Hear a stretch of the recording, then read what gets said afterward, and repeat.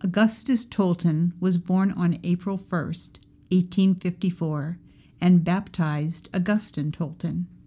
He was the first African-American Roman Catholic priest in the United States. Tolton was ordained to the priesthood in Rome in 1886 at age 31.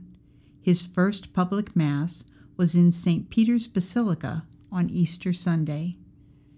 A former slave who was baptized and reared Catholic. According to accounts, Tolton told friends and parishioners his father escaped first and joined the Union Army.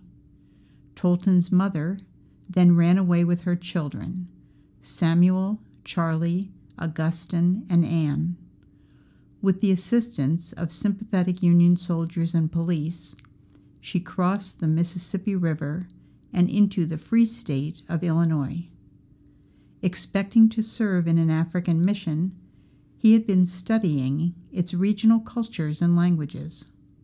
Instead, he was directed to return to the United States to serve the Black community. He was ordained in Rome on Easter Sunday of 1886 at the Archbasilica of St. John Lateran.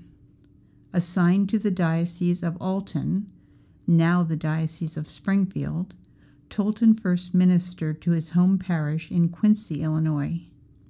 Later assigned to Chicago, Tolton led the development and construction of St. Monica's Catholic Church as a Black national parish church, completed in 1893 at 36th and Dearborn Streets on Chicago's South Side.